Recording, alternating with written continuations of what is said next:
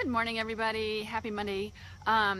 We here in the Bennett household dragging a little bit this morning, but it's all good. We had such a great birthday weekend for Jacob. Man, we had kids in and out of this house. I think we had like 4 or 5 kids in between. We had sleepovers Friday and Saturday night and play dates, and then we had the birthday party yesterday. Busy, but it was so great. Jacob loved his hoverboard that we got him. He just like, I don't know, there's not very many things that Jacob gets giddy about, but the smile on his face when he took off on that hoverboard. He had some friends over when we gave it to him, and he was so proud of his hoverboard. It was so great. And then we went to the Sky High, the trampoline place, and just watching him play ball with his friends, and we played laser tag, and I got in there in the laser tag room and actually played with him, and he was so cute with his gun. He had it like propped up on his shoulder like it was like real gun, and he was really serious and running around and hiding, and it was so great to see him so happy, and just really thank the Lord for Jacob and bringing him into our lives. And oh man, it's hard. It is hard. It's so hard sometimes, but it is so very good, and he's been a gift to our family for sure. Saturday, I just wanted to share this morning some of my quiet time from Saturday morning. I'm telling you, it was a busy weekend, so I didn't get a lot of quiet time, to be honest, but I did Saturday morning. And I just had some thoughts about, I was just thinking about the gospel and how, and I just had this, God just, I think, give me this vision of just a courtroom, and how like the kingdom of God actually there's a way that things work, and there's laws, and there's, you know, just like the United States has laws that says that things are good and evil, and they are punishable.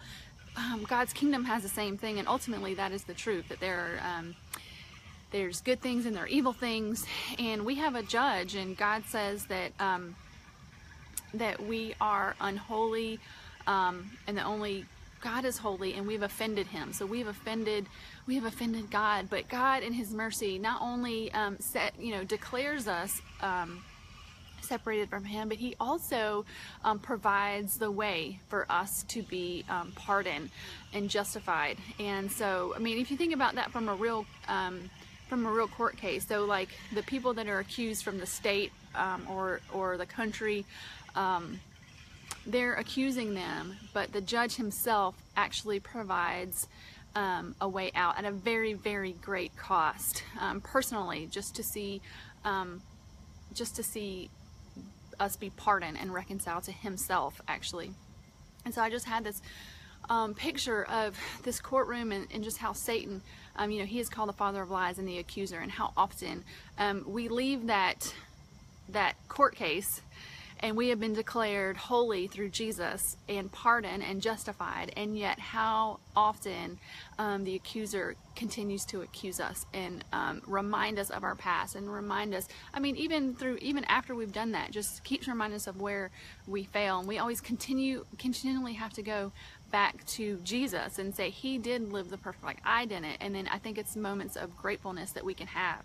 I was thinking about that on Saturday, and then this morning I was reading Isaiah 43, 18, and let me just read that. It says, forget the former things, do not dwell on the past. See, I am doing a new thing. Now it springs up, do you not perceive it? I am making a way in the desert and streams in the wasteland. And just that sentence, forget the former things, do not dwell on the past. And I was thinking about, this kind of idea of, this courtroom, and how Satan accuses us, and God says, forget it, forget the former things. He's like, I'm doing a new thing. And I think he says that to us every single day. We have new mercies every single day. So I just feel like us coming off of a weekend, it's Monday, it's a new week, and it's especially a good time to heed those words. Let's forget the former things. Like, once we've come to God in confession, we can let those things go, and God is doing a new thing today. He's doing a new thing. We can forget the things of the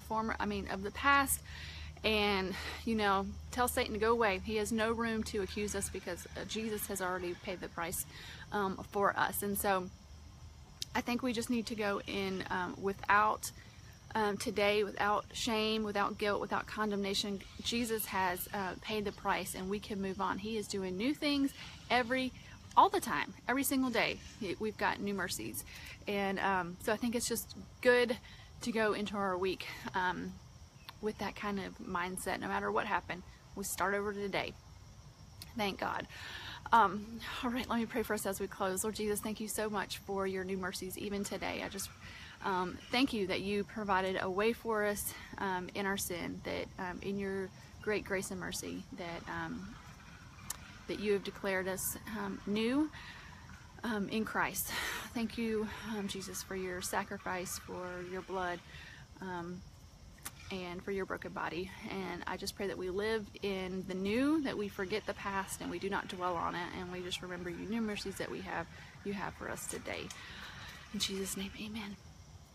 Okay, guys, I saw Jamie, you joined. Good morning, Jamie.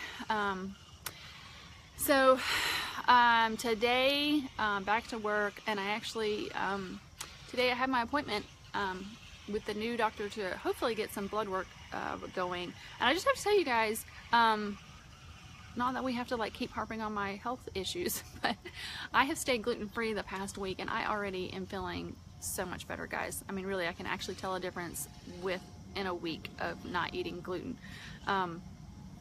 It's not totally solved the problems, but anyway, it's been good.